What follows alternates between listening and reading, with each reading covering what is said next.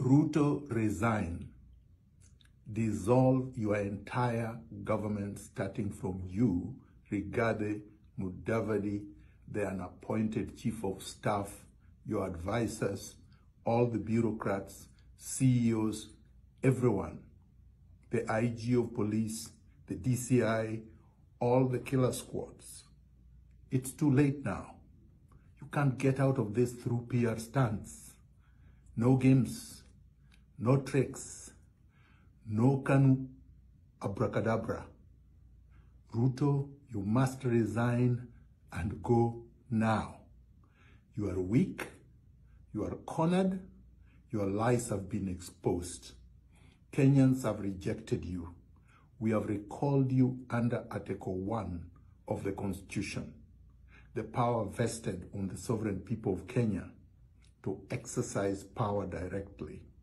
And the Gen Zs and the millennials and the revolutionary patriots have said enough is enough. You have killed too many people. You have not apologized for any of the deaths. You've not done anything to show that you are contrite. There is going to be no difference between the so-called cabinet you are going to appoint and the ones that you have just quote-unquote suspended. You've not dissolved anything. We are going back to the polls. The IBC cannot be set up in your own image so that you can rig the next elections. We are going to reconstitute the IBC afresh, an accountable, transparent IBC that only answers to the people of Kenya. You are irredeemably corrupt. You are irredeemably a tyrant.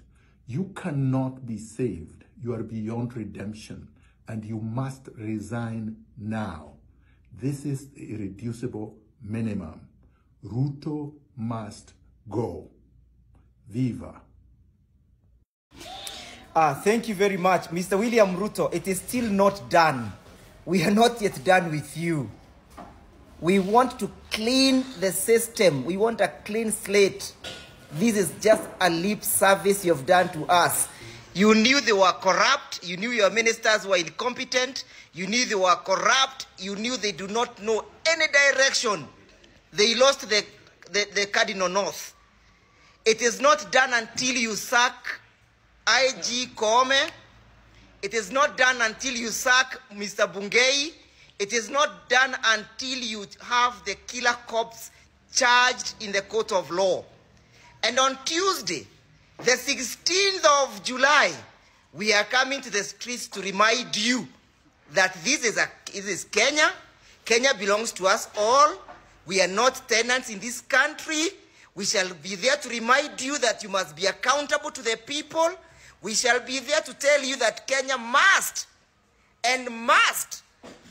be governed by the rule of law. Insofar as Mr. Bungei is in office, and insofar as Mr. Bungei is in office, and Koome is in office, and Mr. Amin, the DCI is in office, we are not yet done. Hatujamalizana na wewe. We are still coming for you, whether you abduct us or you don't abduct us, whether you kill us or you don't kill us. There shall be people who shall perpetuate and propagate the revolution ahead. The struggle will continue. Viva! Viva! I have never supported Ruto for the last 2 years, but today I support what he has done. He has dissolved the cabinet, except the office of the deputy president and that of Prime Minister Musalia Mudavadi. Kila mtu amepelekwa nyumbani, including the Attorney General. Kila mtu amepelekwa nyumbani. All those yeses wenye nimekuwa nikilalamika hapa all the time, watu wameenda nyumbani. President William Samoei Ruto, do the right thing now. Go and look for competent Kenyans, because we have them. Because we all have Kenya. Just do the right thing for once. You can do this. Look for the competent Kenyans and make them the cabinet secretaries. You will see things will change. Correct. Kenyans, you have won. You have won this one. Not just for yourself, but for the rest of us Africans. You have taught us a really great lesson, which is the power is with the people.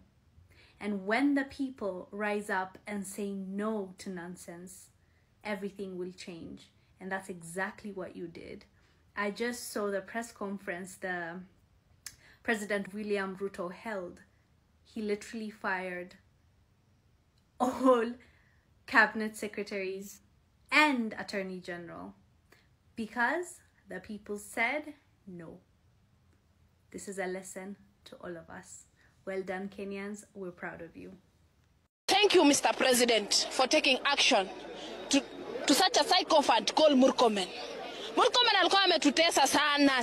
Anaongea na brightness. Hadi anaenda kwa TV anasema saa yangu nilileta from outside the country, belt, nini. Yani alisema hadi boxer bwana. This is unfortunately a minister of this country talking such nonsense in a media. Murkomen anasema rudi field ya law.